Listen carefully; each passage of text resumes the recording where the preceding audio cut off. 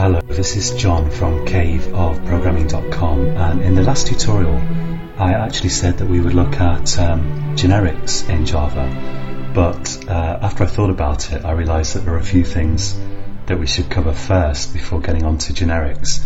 So I'm going to try to get some tutorials out pretty quickly on some other subjects, and in this tutorial we're going to look at the access level modifiers or access specifiers, public, private and protected. So let's look at the simplest one first. Let's look at public. I'm going to create a new class here, so I'm going to right click the project, go to new class, and let's call this machine. Now just for a change, let's call it plant. So I'll call it plant, and I'm going to give plant a instance member variable here. So I'm going to call this let's say string name, and yeah, let's just leave it at string name, and I'm going to make string name public. Now supposing I create a plant instance here in my main method, so I'll say plant. I'll create a variable so that I've got a reference to it, and I'll set that equal to a new instance of plant like this. Now if you've got a instance variable or a member variable that's that's declared public, you can access it from anywhere. So within plant, let's say for example in the constructor, so public plant like this, of course I could access it here. I could say name equals let's say I'm a plant, and that's a stupid name for a plant. How about Freddy? Okay, so if you want to access instance variables within the class, you don't need to prefix them with anything, but some people like to prefix them with this, and that's kind of superfluous here. But the point is that you can access name within the class, of course, but you can access it from anywhere else too. So I can say plant dot well, let's just say sysout here, sysout plant dot name. So absolutely anywhere where I've got a reference to a plant object, I can access name, and this is bad practice usually. So bad practice because you shouldn't usually declare instance variables public like this. The idea is you usually want to encapsulate them, hide them away from the world, and make people access them through methods so you can control what's happening with them. If you do want to have a public instance variable, most often you're going to make it constant, and if it's constant, usually you'll also make it static so that you access it through the class. So I'll say public static I don't know, like ID for example, or yeah, ID is as good as anything. Public static in ID, so I'm putting this in uppercase to signify that it's going to be constant, and I'm going to say final, which will mean that it can't be changed, it's constant, and I'm going to initialize it to just some number like 8, and then you could say here, you could access that again from anywhere, but I can't change it from anywhere because it's final, and I'll say plant.id. So if I run that, it's just going to output there the name and the ID there, and this is acceptable practice. There's nothing wrong with declaring public constants like this, as long as it's final. Okay, meaning constant. So that's public. It's pretty simple, meaning you can access the variables anywhere. And by the way, this here just means the same as plant here. It's just that if you want to access a object's member variables from within the actual class, then you use this dot to get a reference to it, whereas externally you'd have some named reference like this, but it's the same thing basically. Anyway, that's not important. So The next simplest one is probably private. So to illustrate private, I'm going to create a subclass of plant. So I'm going to go here and say new class, and let's call this oak, because an oak is a plant. And I'm going to say oak extends plant, and let's just give that a constructor as well. So public oak, like this. I'm pressing the wrong key on my keyboard. Okay, there we go. Now, supposing in plant I declare something private, so let's leave these together up here, and I'll go down here. And usually when you have an instance member variable or a class variable, a static variable, some kind of variable up here, basically, usually you want to declare it private. You want to stop people accessing it from outside the class. If I say private string type, let's say, and so now string is private, and private means it's the opposite to public, really. Public means you can access it anywhere. Private means you can only access it from within this class. So I could happily say type equals plant here, so I can use type here, or if I want I can say this.type, makes no difference. But even though oak is a child class, I cannot say here type equals tree. So that's giving me an error, and it's saying the field plant.type is not visible because it's private. So let's say won't work, type is private.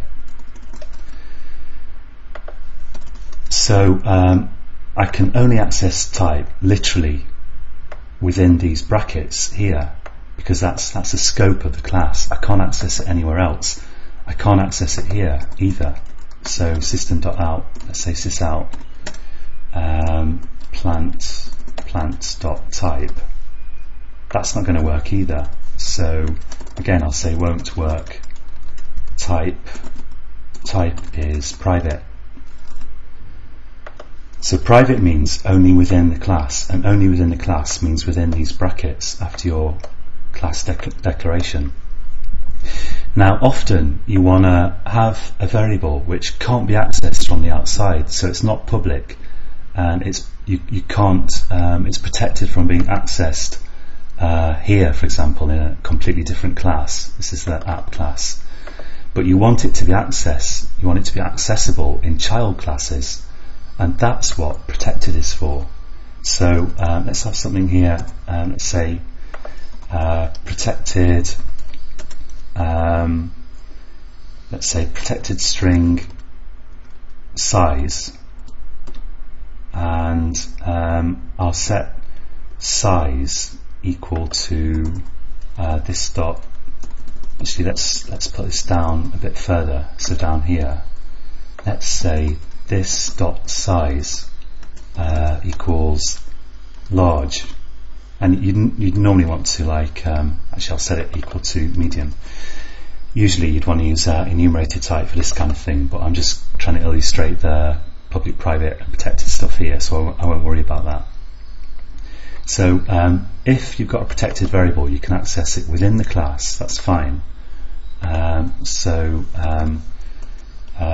Actually you can access, it doesn't matter what access level modifier you put here, you can always access them within the class. That's always possible. But if I go to oak now and I want to say this dot size equals large, oak trees are pretty big, then this is going to work now, because size is protected, and protected means that you can access it within the class, within any subclass, and also within any package, also within the same package. So this works because size is protected and oak is a subclass, of plant. So protected lets you access the variable within the class, so within these brackets, and within any subclass, and also within the same package anywhere. So let's create a new class here, and let's call it field, like this. And let's give field an oak. Actually, let's give it a plant. So I'll say plant, and equals new plant. I'm going to make this plant variable private. So when you do new plant, you can do it happily up here, or you could do new plant in a constructor as well. And let's give it a constructor while we're at it. So here now we're in the default package. So here I can say plant. Let's see, plant dot size, and actually I could just do a sysout on that. So sysout plant dot size, and this works as well. So if I save that, this works. Size is protected, and field is in the same package as plant. So that's fine. And let's just kind of emphasize this a bit by saying everything's in the default package at the moment. So I could access plant.size within main as well, because my app here, the class that main is in, is also within the default package. But let's just create a new package here. So let's call this world. It should be lowercase actually. I'll call that world. And let's just drag these plants into world like this, and just let Eclipse refactor it. So this kind of emphasizes that plant is in the world package, field is in the world package. So for that reason I can access the protected variable plant.size. But if we go to app, which is now in a different package, and I try to say sysout plant.size, then it won't work. Size is protected. Size is protected, and app is not in the same package as plant, so it won't work.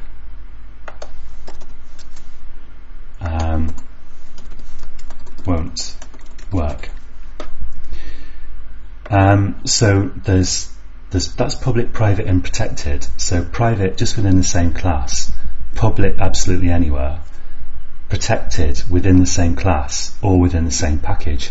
And there's one more possibility, and that's that you could have no access level modifier, no access specifier. So I could say here string, let's say int height, and so I haven't given this a public, private, or protected. And if you do that, this is now package level visibility. So I can access height, of course. In plant you can always access stuff within the same class. You can always access the instance variables from within the same class. Let's just say 8 there. I can access that within, let's say, oak. I can say this dot height equals 10 or something. So no access specifier.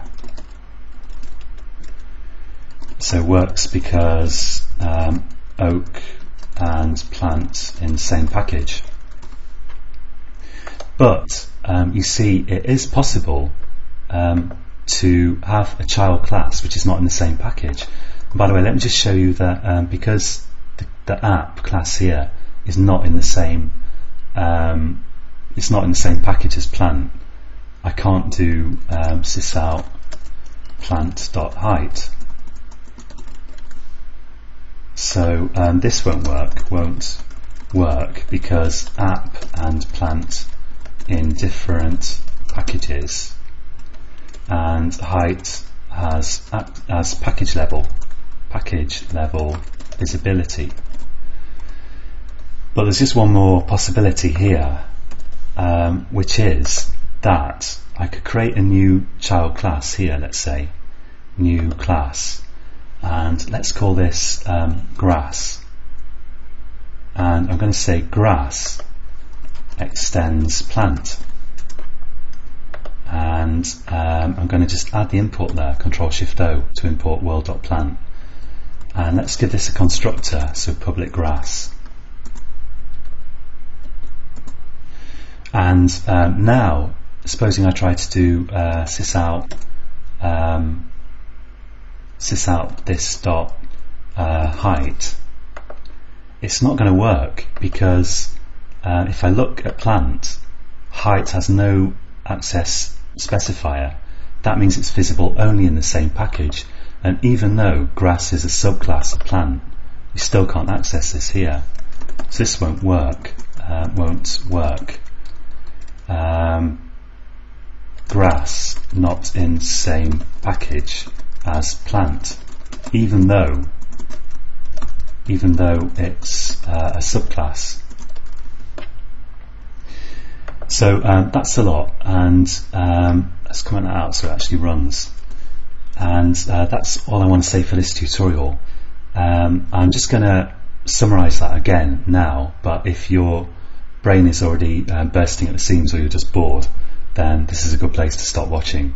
But let's just summarize these different possibilities here. So if I put this here and I say, let's say private only within same class and public from anywhere, and protected means same class and same, child class, subclass is what I should say, subclass and same package, and no modifier means same package only. And of course you can always access things from within the same class. So I could say same class protected, same class subclass, same package, and of course same package implies that you can access it from within the same class. So I think that's it. And people sometimes get confused between public, private and protected and the modifiers on the classes themselves. If you can only, when you create a class in a file, like let's look at plant, if you declare it public, that means it's visible from outside that file, and it's got to have the same name. You can only have one public class in a file, and it's got to have the same name as the file. You can't declare classes private, so I can't say private class something here, something like this, because this public, private and protected stuff does not apply to classes. It only applies to these instance variables, but you can miss off the access specifier altogether, and then this is just visible within this file, and you can have as many classes as you want in one file, but as I say, only one public class because it has to match the file name. So that's it for public, private and protected. I'm going to put all this source code on caveofprogramming.com, and join me again for the next tutorial, and until then, happy coding.